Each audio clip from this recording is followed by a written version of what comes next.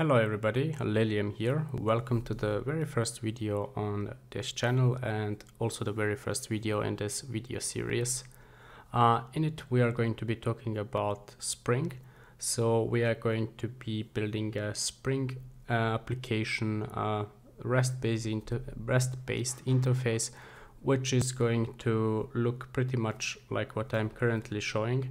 I will be going into details here, explaining what exactly we are going to build, and keep in mind that this is just for this tutorial, so maybe when later on we get some new tutorials we are going to expand this and add more stuff to it and make it a bit more complex. So this would be just our base, our starting point, where I will be explaining some basic concept on how you can set up your application and what your application should have and how you can actually do it. So let's get into it.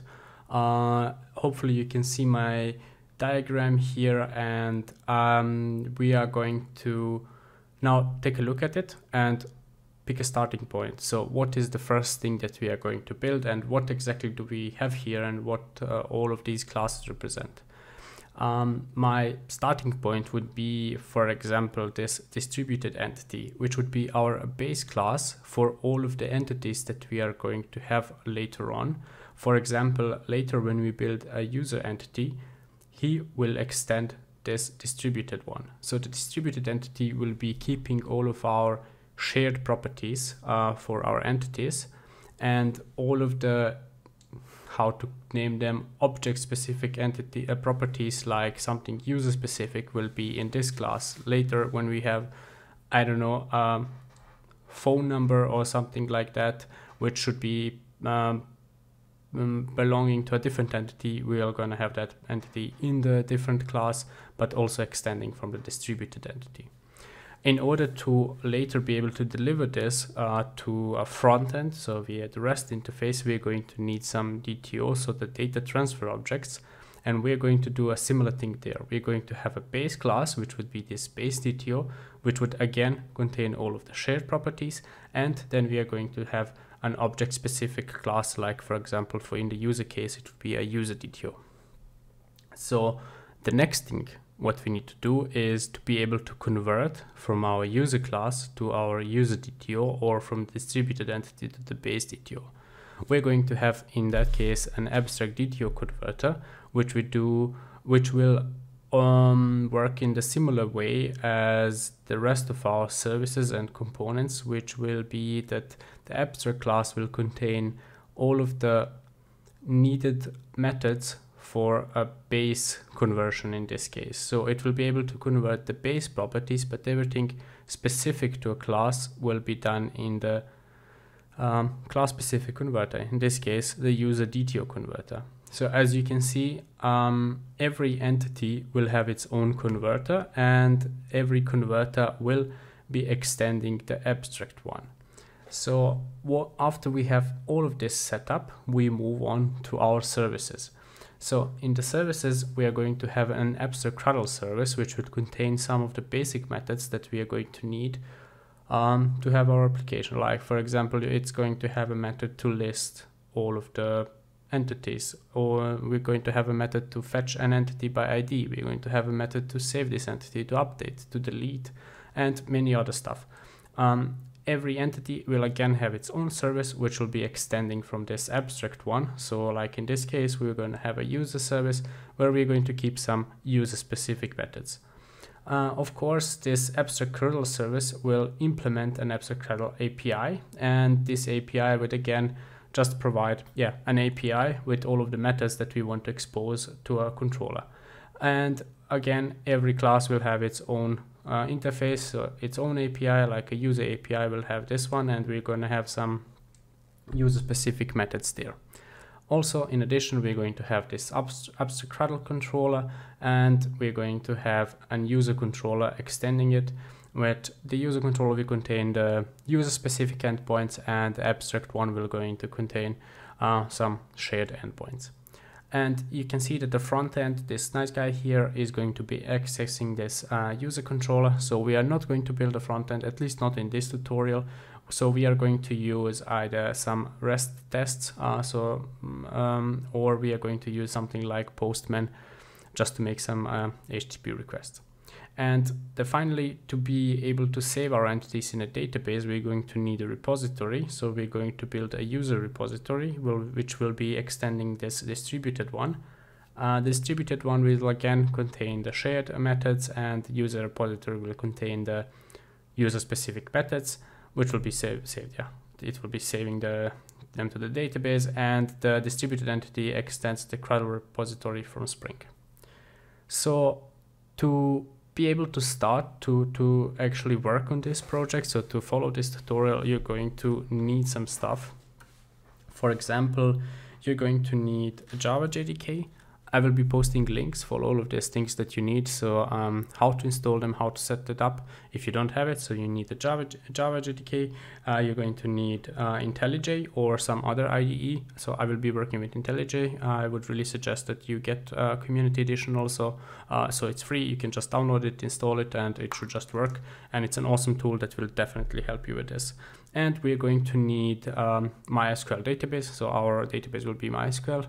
And to have it, you need to download the MySQL installer, which will help you to install the server and workbench, which you can create then a database. Or if you already have some different tools that can set up your database, that's also fine, as long as you have database to which we can connect to. Okay, having that settled, I think it's time to build the base for our project. So we are going to use this awesome website, which allows us to build to bootstrap our project, to add all of the dependencies that we are going to need. So as you can see here, the first thing that we have an option is to choose how to build our project. So it can be either Maven project or a Gradle one. I'm going to go with Gradle, and the language I'm going to leave it at Java, and the Spring Boot version also. Here in the project metadata, we can enter some project-specific information. So for example, you can enter your group name, the artifact, the name, description, and stuff like that. So you can enter here whatever I want. I will just enter something that relates to me. And the artifact will be just this tutorial. So this will be... And yeah, that's it. And the next thing that you need to do is choose the Java version. So depending on JDK you downloaded, you want to do that here. I currently have Java 8, so I will be choosing 8. And the last thing that we need are dependencies. So with the dependencies, these are the basic ones that we are going to start with. So we are building a web application, so we're going to need Spring Web. So you can just type web and click it. You can see here that it's added. Okay, let's go to the next one. We are going to be connecting to the database, so we're going to need the JPA. And we are going to be building a REST application, so we're going to need some REST repositories. And for now, that's it. So we can generate this project. And as you can see, it's downloaded in as a zip. So we need to extract it somewhere and then open it with Intellij. So let's just do that. And yeah, where can we do this? So you can extract it anywhere you see fit. I have a folder for it somewhere. Here. Yep. Cool. So once we have that, we have it set it up. Now the next thing is to open it with Intellij. This is the Intellij window that you will see when you don't have any projects, so this will be just empty. So the next thing you need to do is go to this open or import. You need to find the folder where you extracted the project that we just created. So I have it here. Click OK, and then Intellij will import it. So the Gradle will do its build stuff, so we can just wait a bit. This will not take long. After everything is set up, we're going to go to our project just to see what we have there, and we're going to actually add some properties to it. Just to explain what we need. So as you can see, we have two folders here. So we have a main and a test. So the main one will contain our code, and the test will contain the test code, of course. So you can see that we have one class here called tutorial application, and it's a Spring Boot application, which is really nice. That's something that we want. And here we have some tests, and it's a Spring Boot test with tutorial application tests. For now, I would just delete this. So we are going to come to tests later on. So for now, please do not worry about that. You can just delete that because this annotation that we have on the test class can create some issues when building the project. So we're going to get that fixed later on. So for now, just delete it and don't worry about it. The next interesting thing that we have here are our resources folder, where we have the application properties file. This is where we enter some properties regarding application. Our application that we're going to build, and for example, the thing that we are going to need now here is the connection to the database. So we're going to have to specify some stuff. I'm not going to type it out, so I'll just copy it from here where I have it. And I'm going to explain this a bit later on, but for now, this is the important stuff, and we're going to have the DDL auto set to update. So this means that our tables will be created based off our entities that we build. And Spring Data Source is important. So this part here is how you're going to name your database, so the database schema. So this has to match, and your database you should have a user to which you can connect to. So I have a root user with the root password. So if you have something different, you have to enter that here.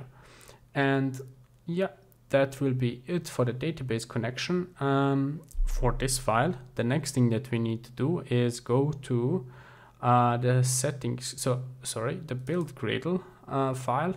And we have to add a dependency to the MySQL connector so that we are actually able to connect to the database. So I will also copy it from here and just paste it here. And as you can see, Intellij offers me to refresh my CRUDL. So I can just click this and it will refresh all the dependencies, download the new ones, and get everything nice and ready. Okay, so the next thing is to create our empty schema. So I'm going to open my MySQL workbench and connect to my server. And you can see that I have a schema here. So I'm going to create a new one.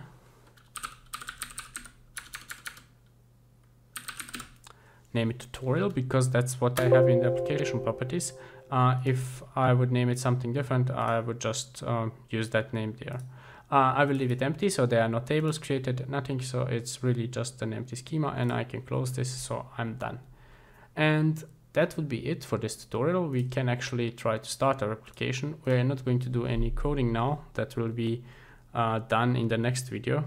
Sorry, I said that will be it for this tutorial, which is definitely not true. We are going to do more stuff. I just wanted to end this video and have everything set up for actual code that we're going to do. And as you can see, our application has started and the Tomcat is running on the port 8080.